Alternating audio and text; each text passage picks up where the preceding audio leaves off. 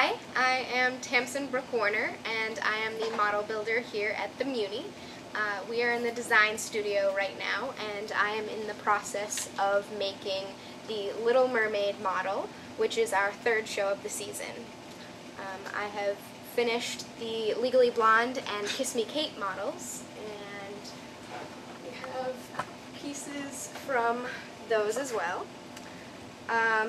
My job is basically to take the drafting plates that I'm given by the scenic designer and assistant scenic designer, and I create miniature 3D representations of the scenery. They give me color elevations of the drafting. Now, And what is a color elevation? It's basically something that the scenic designer has taken the drafting, which is the drawing of the scenery, and painted or colored in Photoshop. Okay.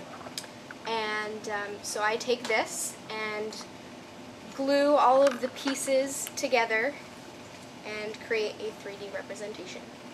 Most of our stuff here is built on 8-inch wagons, and an 8-inch wagon is a piece of scenery that rolls on. Wow. So this is an 8-inch wagon that I build out of mat board and glue. And it rolls, you said? Yeah, it rolls. Not in this particular representation, Sure. but it will on stage. It will roll out. Okay. And it will have, I'm in the middle of building this Little Mermaid piece. So this will attach to the wagon and roll on. This is a piece from Legally Blonde. It's the Delta Nu staircase and Diva shoe unit. On the back? Yep. Wow. And so this is on a turntable and it rotates. Okay. And so this railing took me quite a long time to build, and it's made out of toothpicks and wire, and this is made out of clay, and I painted it. And it took a long time, and the door actually even works. Wow. That's awesome. On the back side, this curtain is made out of ribbon, so it gives it, like, you know, so it looks like fabric. Sure. Yep, so. Wow, now that is detail. Yes.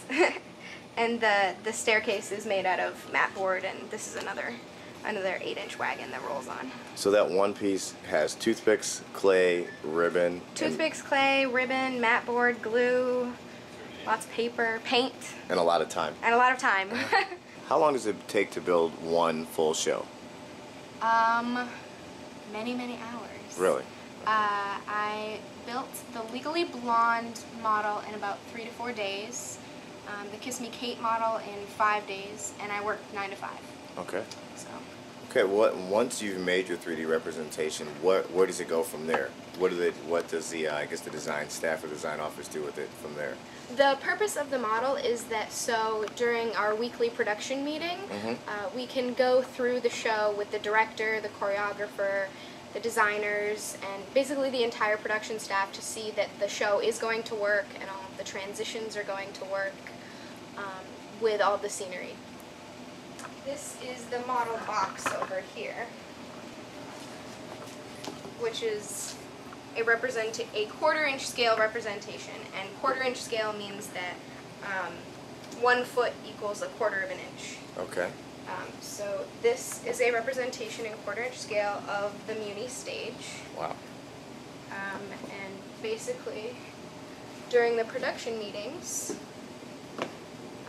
we will show the scenery in this box. So this is a representation of one of the Kiss Me Kate booms. Wow, so this is kind of a Kiss Me Kate sneak preview? Yes, Kiss Me Kate sneak preview. So, can you tell us a little bit about how you got into model building and how you ended up here at the Muny? One of the scenic designers, Michael Anania, who is the designer for Little Mermaid, is one of my teachers at the University of Connecticut. Okay. And I'm going to be a graduate student in scenic design, and model building is an important part of being a scenic designer and knowing how to build a representation to show your director. Okay. So that's how I got into model building. Wow. Okay. Well, Tamsen, thank you very much for talking to us today. No problem. We'll stop by again later this season to see what you're working on. Okay. Thanks. I've got 3 more models to build. We'll be back. Take care. Thank you.